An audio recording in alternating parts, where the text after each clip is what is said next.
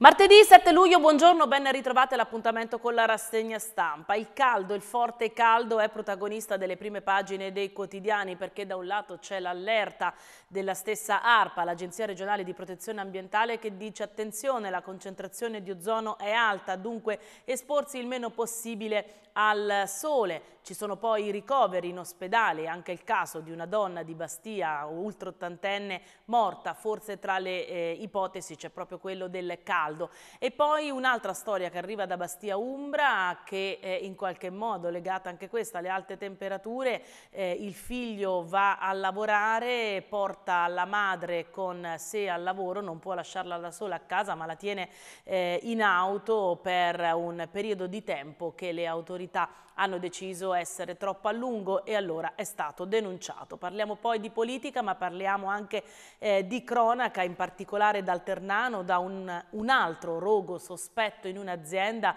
che fa pensare ad una serie di incendi dolosi seriali.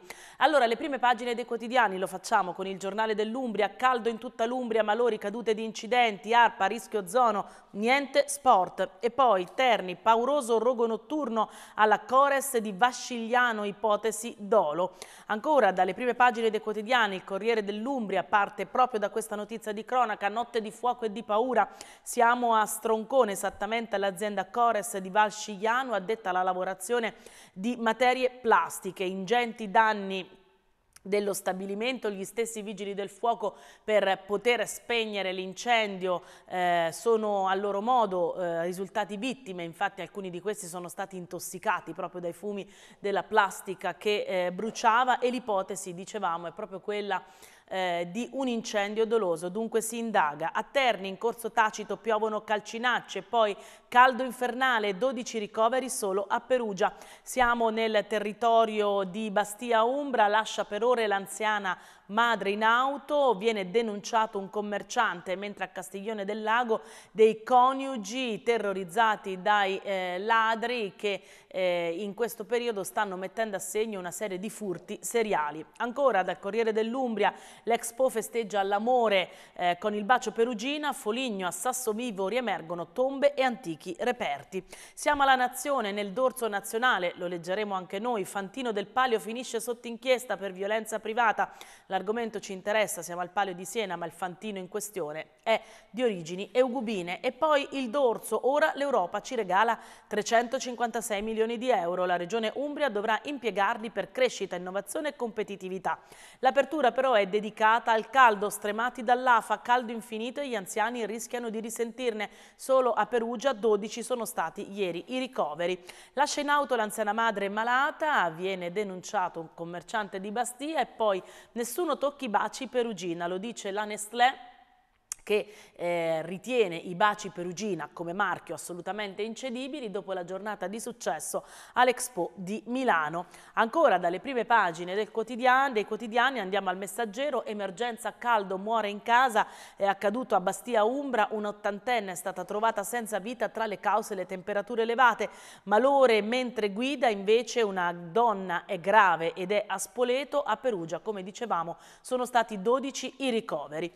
Rogo ex Cores, siamo nel Ternano, si indaga sul dolo, la ASL vieta alimenti a rischio. Ricordiamo che questa azienda produceva materiale plastico, il bruciare del materiale plastico ha fortemente danneggiato l'ambiente e allora anche l'ASL è scesa in campo. Bastia Umbra lascia la mamma ottantenne in auto per ore, viene denunciato un commerciante, lo abbiamo già letto. E poi accade anche questo per la cronaca: copiano il codice, boom di furti in auto. Dei ladri abbastanza bravi, bisogna dire, avevano clonato i codici delle aperture automatiche delle auto, quindi aprivano le auto parcheggiate lungo le strade, le aprivano tranquillamente con dei telecomandi fasulli e poi ovviamente tiravano via dalle auto stesse tutto ciò che trovavano. Che tempo farà nei prossimi giorni? Il Messaggero, ma ovviamente approfondiremo l'argomento anche nelle pagine regionali, titola: torna il fresco ma non dura, perché tra giovedì e venerdì potrebbe esserci una via di uscita da questo caldo torrido, perché sono previsti dei temporali, ma sarà soltanto una situazione momentanea, perché ci dice il Messaggero proprio nel fine settimana, quindi sabato e domenica, torneranno temperature molto alte, soprattutto la sensazione del caldo sarà alta, perché resterà l'AFA. Bene, queste le prime pagine, scendiamo nel dettaglio e leggiamo le pagine regionali partendo dal giornale dell'Umbria. Ecco l'Umbria che attira villeggianti. Parliamo di turismo con l'analisi del turismo nei singoli comprensori dell'Umbria. Ebbene, i comprensori che sono andati molto bene nei primi 4 mesi 2015 sono in testa l'Assisate, e era ovvio, segue la Valnerina, il Folignate, il Tuderte, l'Orvietano e persino il Ternano, perché hanno visto un incremento sia di arrivi che di presenze, insomma segni tutti più. Comprensori in affanno, la maglia nera è per Spoleto e area Trasimeno. Secondo l'Osservatorio regionale sul turismo, infatti, hanno fatto registrare le variazioni percentuali peggiori tra il 2014 e il 2015, battuta d'arresto preoccupante, dice il giornale, anche per il territorio perugino.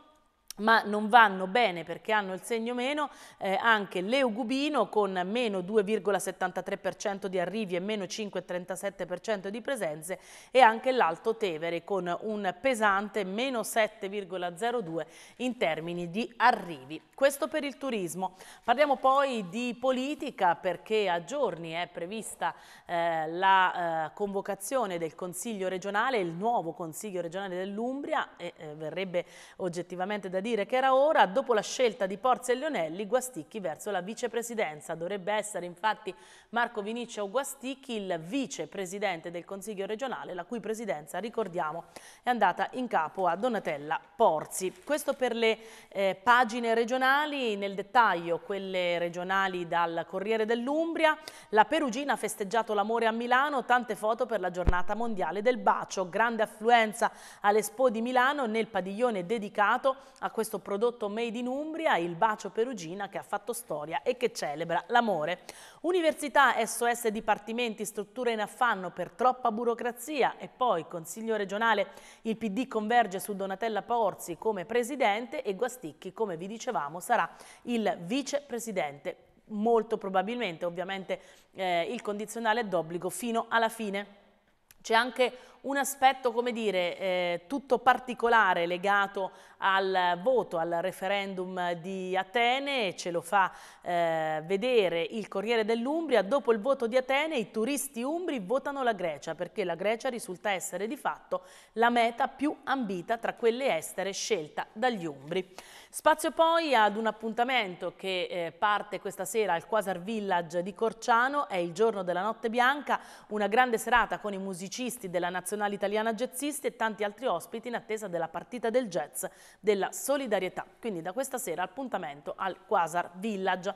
Andiamo alla Nazione. Nel suo dorso nazionale ci racconta questa storia che arriva direttamente dal Palio di Siena, ma che coinvolge di fatto un eugubino. Fantino trascinato sotto gli zoccoli, il Palio di Siena finisce in procura. Che cosa è accaduto nello scorso palio di luglio? Afferra e solleva, guardate le foto, i protagonisti sono con la maglia rosa il Fantino del Val di Montone, Veleno II, ovvero al secolo Columbu, è un Fantino di origine eugubine, Castiglione Aldobrando, e accanto a lui invece il Fantino del Nicchio, la contrada rivale.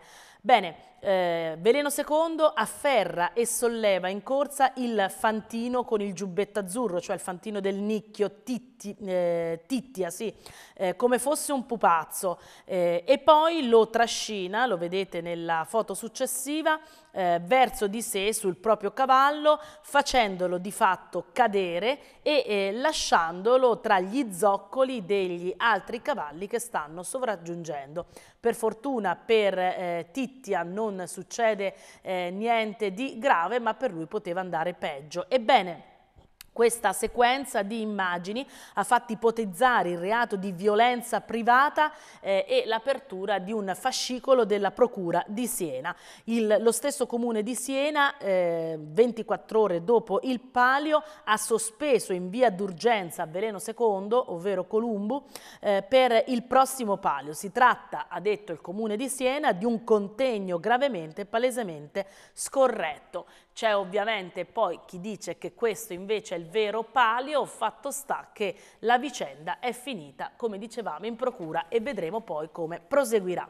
Le pagine regionali della Nazione Umbria: caldo infinito, pronto soccorso preso d'assalto, 12 persone ieri solo a Perugia ricoverati in ospedale, 2 pensionati cadono e si rompono il femore. E poi la storia, anche questa in qualche modo legata al caldo, ma non solo, lascia l'anziana madre in auto per ore, viene denunciato il figlio dell'80enne per maltrattamenti in famiglia, considerata anche la presenza di un caldo eccessivo, ma il figlio si è giustificato dicendo che la stava guardando in realtà dal negozio, la mamma non voleva restare da sola a casa e lui a questo era stato costretto. Questo per le pagine della Nazione. E allora il caldo dal Messaggero, che dedica proprio l'apertura all'AFA di questi giorni, e il titolo è "Emergenza caldo, trovata morta in casa". È accaduto a Bastia Umbra, una ottantenne non rispondeva più ai familiari, ieri mattina è stata trovata morta nel suo appartamento, tra le ipotesi anche un malore dovuto proprio al forte caldo. Ma ieri è stata una giornata campale su questo fronte in molte città dell'Umbria. A Foligno infatti nel pomeriggio sono stati toccati 40 gradi e ancora a Bastia Umbra eravamo a 38, nei territori di Perugia e Terni eravamo a 36 gradi, ma con un percepito anche superiore dovuto appunto all'afa. Che cosa dobbiamo aspettarci? Secondo la Protezione Civile le temperature sono senza variazioni di rilievo sia per oggi che per domani, con una persistenza di valori elevati. Per domani le previsioni dell'ARPA danno anche una concentrazione di ozono assolutamente superiore alla norma, ovvero una vera e propria soglia critica. Quindi c'è anche l'invito a non esporsi proprio ai raggi del sole. Ci sono ovviamente anche casi di siccità, manca l'acqua in particolare nelle zone di Marcellano, Colle Secco e Saragano. Siamo in una zona, diciamo così, sulle colline dell'entroterra Folignate, in particolare Marcellano. Bene.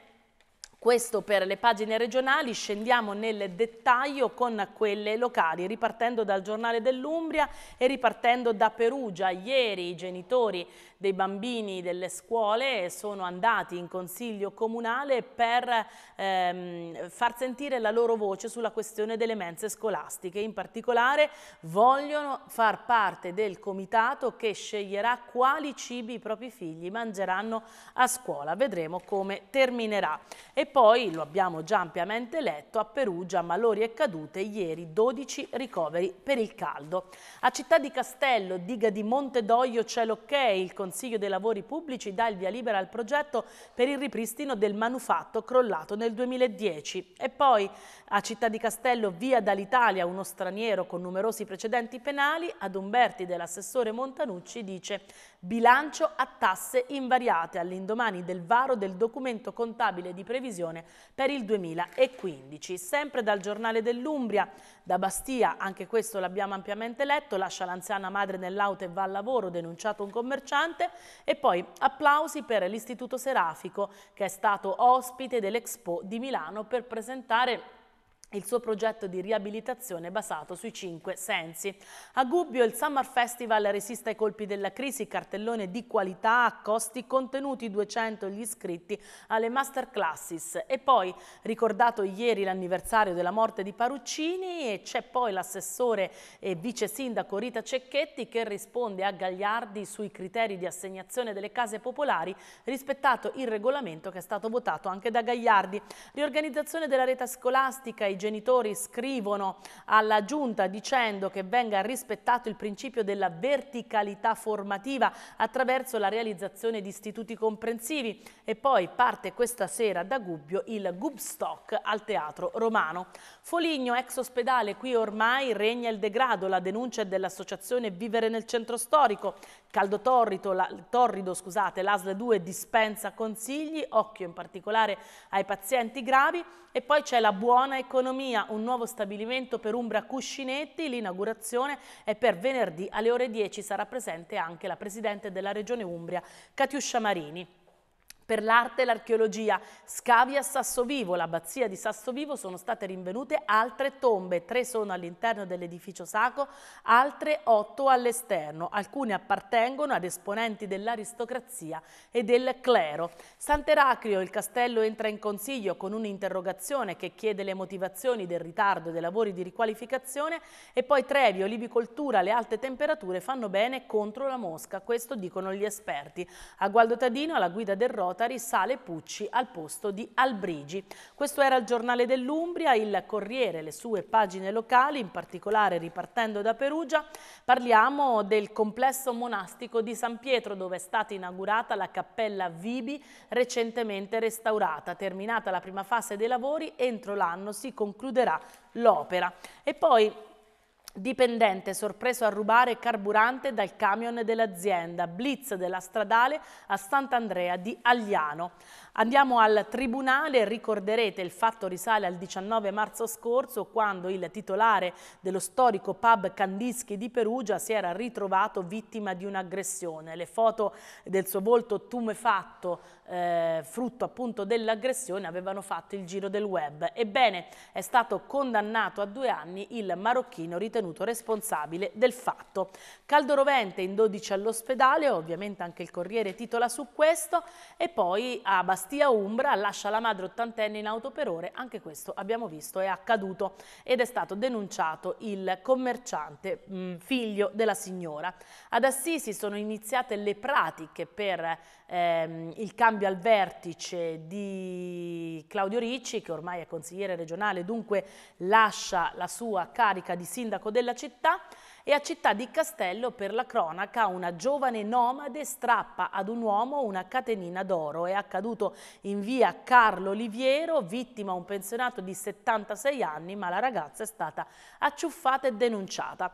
Mezzo compattatore di Sogepu va a sbattere contro un sottopasso ferroviario di via Pieve delle Rose, è accaduto appunto a Città di Castello. E poi la musica è importante, quella che conta. Gianni e Frikian con il CD Sensation è fra gli 8 artisti nominati al Los Angeles Music Awards 2015. Con lui il clarinettista tifernate maestro Fabio Battistrelli che ha appunto suonato alcuni pezzi. Se ne è andato Araf, ovvero Alfredo Baldelli, lo vedete in questa foto, un pittore molto amato e molto noto a Città di Castello. A San Giustino, la cooperativa sangiustinese impegnata nel ridare vita all'ex spazio del cinema, e poi ad Umbertide appuntamento domani dalle 20 in poi in piazza Matteotti con una cena per gli amanti degli animali domestici. Il Gubbio Summer Fest parte all'insegna della grande musica, l'appuntamento dal 20 luglio al 6 agosto, mentre sono iniziate a Gubbio le serate dedicate alle camminate, sono promosse tra gli altri dall'associazione ADE che si occupa di diabetici, camminate serali per promuovere un corretto stile di vita. A Gualdo il campionato regionale dei balestrieri è stato vinto da Amelia e poi ancora a Gualdo, in particolare la Tagina, un importante riconoscimento per questa azienda perché nel concorso La ceramica e il progetto bandito da Confindustria Ceramica ha vinto il primo premio la Chiesa della Misericordia di Terranuova Bracciolini in provincia di Arezzo, realizzata, lo vedete in questa foto, con piastrelle appositamente realizzate da Tagina SPA. Nasce a Gualdo Tadino un parcheggio al posto di un'area degradata nella zona del Roccaflea e poi si ritroveranno domenica al Serra Santa i componenti della Società del Monte. L'appuntamento è quello per festeggiare i 130 anni di questa istituzione. Emergenza caldo a Foligno, pronto soccorso in stato di allerta, e poi a Trevi incendio all'alba vicino a Bovara. Ancora Foligno, abbandono e degrado nell'area dell'ex ospedale, lo dice l'associazione Vivere nel Centro Storico. Ancora Foligno, Terzoni, 5 Stelle, palesi irregolarità in 2 delle gallerie chiuse. Siamo sulla statale Val di Chienti, ricordiamo 2 gallerie sono chiuse per controlli sulla stabilità delle gallerie stesse. A Bevagna il mercato delle Gaita ha fatto il boom di Presenze all'abbazia di Sassovivo, l'abbiamo visto, sono state ritrovate nuove tombe. Gualdo Cattaneo, sbandieratori e musici di Grutti in festa per il 5° compleanno. Andiamo alla Nazione per le sue pagine locali, in particolare da Perugia. Amara sorpresa dopo il weekend al mare, tornano e trovano le case svaligiate, accaduta a Bagnaglia e Pila. A Fontivegge è stato bloccato uno spacciatore e poi, sempre per le pagine della Nazione, siamo al Festival dei Due Mondi di Spoleto tra Baryshnikov e l'omaggio a Nureyev, ultimo giro di boa al Due Mondi, attesa per lo spettacolo di Bob Wilson. Dunque gli ultimi giorni, ricordiamo il traguardo finale del Festival dei Due Mondi il 12 luglio per questa importante kermesse regionale. L'Istituto Serafico di Assisi all'Expo ha fatto un boom di visitatori e poi a Gubbio i genitori scrivono all'amministrazione comunale sul tema scuole, rivedere quegli accorpamenti, in particolare si chiede la creazione di istituti comprensivi. Ancora a Gubbio l'amministrazione dice sì alla tassa di soggiorno, ora sarà il Consiglio Comunale a decidere nel merito. Andiamo a Gualdo Tadino dove Roberto Morroni è stato nominato vice coordinatore regionale di Forza Italia. Ancora a Gualdo interviene tra gli altri intervengono anche i gruppi di maggioranza a sostegno di una Tari, la tassa sui rifiuti che a Gualdo è stata rimodulata a ribasso, e ancora a Gualdo il campionato regionale dei balestrieri ha visto vincere la città di Amelia. Derby della Vallata, una sfida che dura dal 1953 tra aneddoti e curiosità. Siamo a Città di Castello, incontro al Panathon Club con i protagonisti di questo appuntamento. L'arte in lutto per la morte di Araf, ovvero Alfredo Baldelli, e ancora Umbertide, bilancio, taglio alle spese, stessi servizi e stesse tasse, questo in sintesi. Palazzo Vitelli a Sant'Egidio, un contenitore di cultura fino al 18 ottobre, le opere di 60 celebri artisti in mostra, e poi parte bene il CD Cinema, ovvero i film sotto le stelle, e ancora da Città di Castello all'Inner Wheel Splendorini e la nuova presidente. A Foligno l'area dell'ex ospedale è in completo degrado, lo abbiamo visto, lo dice un'associazione. Poi a Sassovivo 12 tombe sono state rinvenute nell'ultima campagna di scavi, mentre per la statale 77 Val di Chienti, Gallinella dei 5 Stelle dice: gallerie, subito l'esito dei controlli perché gli automobilisti vanno rassicurati. Chiudiamo con il Messaggero da Perugia, mense delle scuole, la giunta decisa per la gara d'appalto, bocciate le proposte dell'opposizione, i genitori ieri hanno protestato in consiglio comunale. Furti nelle auto nella zona del percorso verde e area esterna dell'ospedale di Perugia, bottino da 10.000 euro. Abbiamo già letto dell'emergenza caldo, andiamo a Bastia, lascia la mamma sola in auto tutto il giorno e viene denunciato il figlio. Palio di Siena, ma lo abbiamo già letto, Columbu viene indagato, il fantino di origine eugubina, e poi non solo di origine, anche residente. E poi siamo a Foligno, scoperte 12 sepolture all'abbazia di Sassovivo, l'attività di ricerca ha fatto ritrovare la planimetria originale del sito religioso. Al museo in mostra le origini del gusto del mangiare per 3 sabati full immersion al Trinci con i Romani, il Medioevo e il Rinascimento. Prima di lasciarci uno sguardo velocissimo all'economia, il Corriere dell'Umbria titola: tecnologia e ricerca, all'Umbria vanno 356 milioni dal fondo europeo, ora si dovrà capire come spenderli. Sullo stesso argomento titola anche il Giornale dell'Umbria: innovazione, 356 milioni sul piatto. Ci fermiamo solo per qualche momento e poi lo sport.